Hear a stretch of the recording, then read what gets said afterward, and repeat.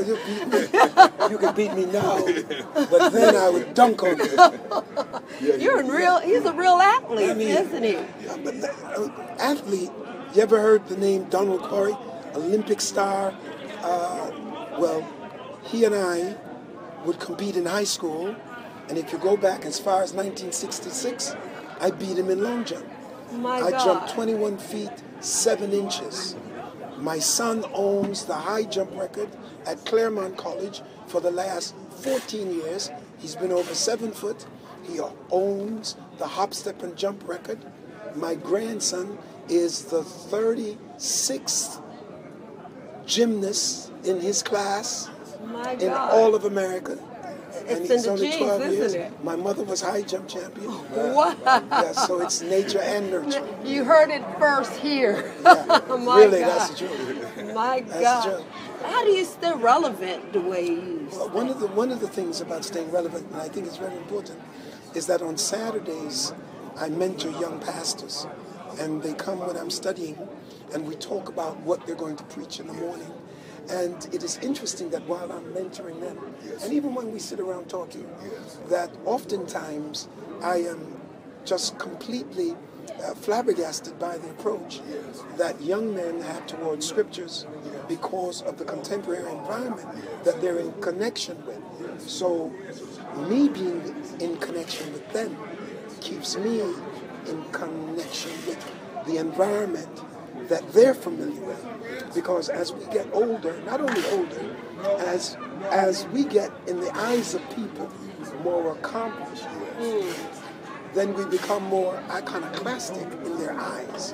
Not that, because one of my chief statements is that what I live my life by is never act as if what you have received is something that you have achieved.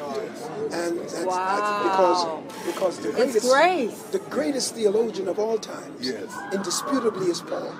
And he said, I am that I am by the grace of God.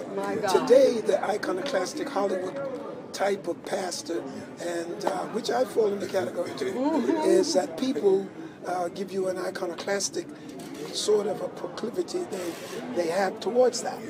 And at the end of the day, we're just like everybody else. But what happens is they isolate you. But actually they're calling themselves insulated. You can't get to the pastor, he's busy, he's tired, you can't touch him, he leaves before church is over, so he's insulated. But if you insulate him, you isolate him. And if you isolate him, then he no longer knows what people need. So he just tell them what he knows. My God. And to tell you what I know might not be what you need. So that's why you stay connected. Have to stay connected. The neurotic, the artists, and the preachers have to feel the change of the time. I mean, when Tina Turner sang, "What Did Love Have to Do with It?" It wasn't because she was so melodious or because she was a pulchritudinous splendor. It was because she was in touch with the love of the times, the free, the sex, and then so her song was, "What Does Love Have to Do with It?" became #1 around the world because she was in touch. The neurotic, he flees when changes are made because he's living on the edge. And the preacher, if he is not in touch with what goes on in his world, he's obsolete. He's of no significance. Wow. That is so... Relevance. And I tell you another thing too, that we could argue, and that is sometimes we're so caught up with our identity, we cease to be relevant. Jesus was so relevant, they didn't even know he was God. My God. Didn't even know he was God. It seems to me you're a lyricist. Your words are like poetry. Well, I studied English literature, and I studied under the British, Hilary Belloc, Lord Tennyson. My God. I did even a little American poetry, Longfellow. And his heart was hot within him like a living coal. His heart was. My God. Elizabeth Do you know Browning. Do you know a little bit of Shakespeare? Shakespeare, As You Like It. My goodness. I did that, Macbeth. the entire genre. I had to do it. Had to do it. Absolutely. Didn't like it. Had to study Latin. Did you say you didn't like it? You know. You sound like you the enjoyed boys. it. I read poetry to my kids. Hilary Belloc.